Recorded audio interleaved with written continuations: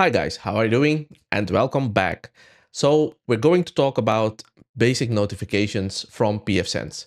I know in an ideal situation you have a monitoring solution for your whole infrastructure. That's another video. I'm going to show you how I do that in another video. In this video, we're going to set up some basic notifications within pfSense itself because pfSense is running, it's your firewall, it's running your router, it's sitting on the edge of your network, and ideally you have several services running from pfSense, or you have pfSense connected to several VPN servers, VPN clients, you have multiple gateway setups in there, you have an automatic gateway selection setup in there.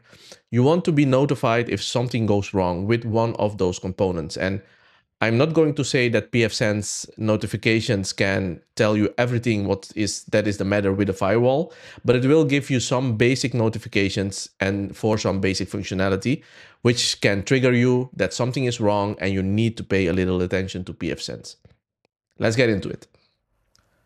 So you will find the notification option if you click on System, go to Advanced, and now you will have the tab Notifications. Click on that tab and you will see that within pfSense, there are some basic settings you can configure to have some kind of notification if something goes wrong, right? That doesn't mean that this will replace a full-blown monitoring setup you have for your infrastructure. It won't.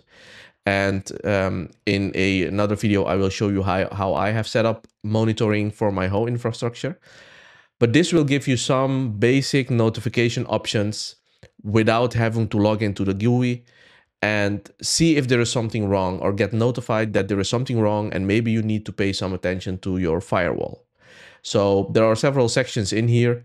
You can use email, you can use sound, of course, if you're using pfSense on a hardware device, on an appliance, as an appliance basically, or you have one of the Netgate appliances. You can set up that option to have a sound play or a beep from that hardware appliance. Of course, Telegram is here as well. Pushover. Pushover is a notification service. That means it will send a notification to the Pushover infrastructure, and now Pushover will send it to my device. In this case, I am using my iPhone with the Pushover app. And if something goes wrong, it notifies me there as well. And of course, another popular one is Slack, because a lot of companies, enterprise companies, actually are using Slack as a communications platform. Now, you can have pfSense enter your Slack channel, for example, and post notifications to your sysadmins if something goes wrong. So as you can see here, there are some basic options to have a notification without having to log in onto pfSense and to know that there is something wrong with some component on pfSense. So let's go over the options I am using. I have set up the first option, that's the certificate expiration option. It will enable me if a certificate is about to expire, right? You can see here, when a certificate is soon to expire, it will send me a notification. So I'm using this option because, of course, if you install pfSense, do a default setup, pfSense will have some self-signed certificates in there. Maybe you have some OpenVPN servers configured there with OpenVPN clients, and those are self-signed certificates as well. Or you are using Let's Encrypt certificate because you're using HA proxy. And in my case, I am using HA proxy on pfSense. And then HA proxy, of course, requires certificates. I'm using Let's Encrypt certificates, which expire every 90 days. That means that if a certificate is about to expire, I get a notification on my device in my email. And basically, of course, the Acme client, which is another service here in pfSense, the Acme certificates, it will renew the Let's Encrypt certificates automatically.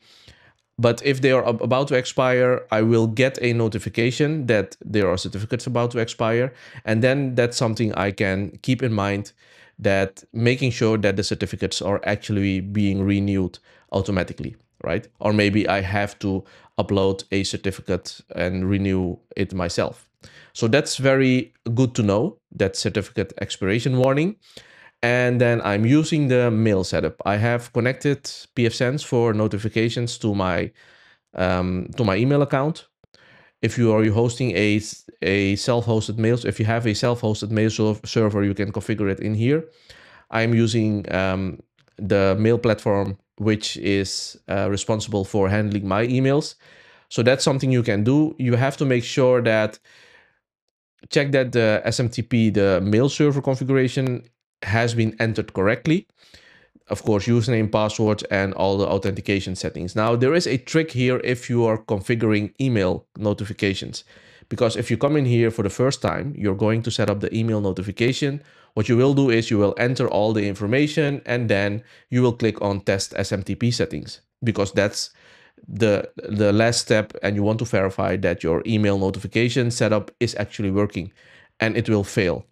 Why will it fail? Because after you've entered all the information for your email server, for your mail account in here, you have to first save that option.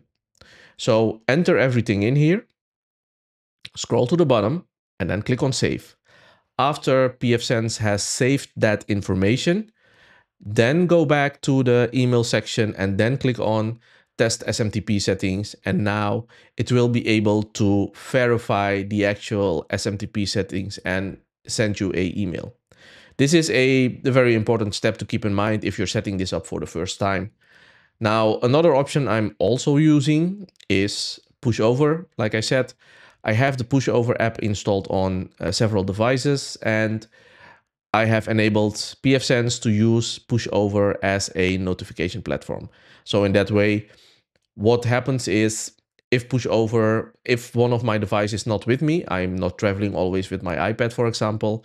If there is something the matter, it will send a notification to my iPhone, my iPad, and my macOS computer. So I will have a notification beside the email that something is the matter. So another interesting thing, another major thing I'm using notifications for is what I've done. If we go back, click on system, then click on routing.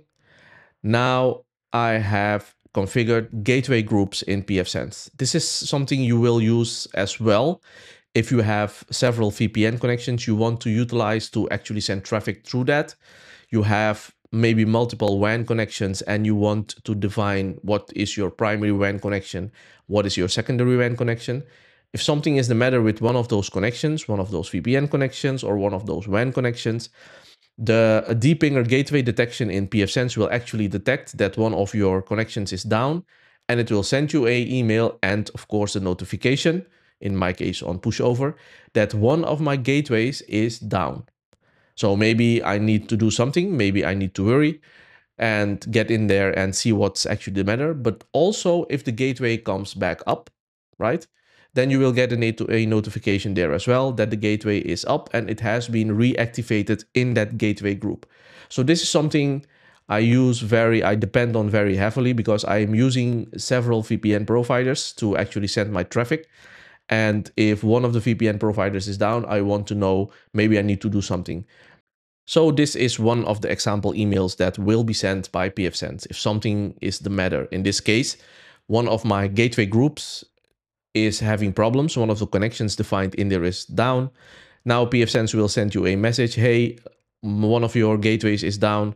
But also, if the gateway comes back up, it will send you a message as well. Hey, the gateway is up, and I'm re-adding it to that gateway group and routing traffic again as you have defined it in that gateway group. So these kinds of mail messages are very handy to have. And of course, the notification will send it to your Telegram channel, your Slack channel, or your device itself.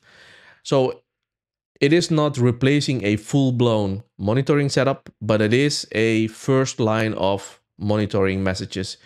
You can get monitoring notifications you can get if something is the matter with your pfSense firewall. And this is how you set up basic notification settings within pfSense. It will give you a notification for basic things happening on the firewall. It is not a replacement for a full-blown monitoring setup for your infrastructure and then monitoring several aspects from pfSense. I mean, you can have SNMP configured within pfSense, for example, sending all the information to your monitoring platform, and then you can have those kinds of notifications as well. But that means that pfSense now is depending on a monitoring solution to send you notifications, and some basic notifications. You don't need to have a different platform for handling that. Just configure it within pfSense. use the different options in there. As you saw, there are several options in there. You can have mail, you can have push notifications, Slack channel, Telegram. Use one of those configurations or multiple of them together to have a basic idea what is going on within your pfSense firewall. As always, thank you for watching. Don't forget to click on the like and subscribe button below this video. That helps out my channel a lot. And for now, take care. See you in the next video. Bye.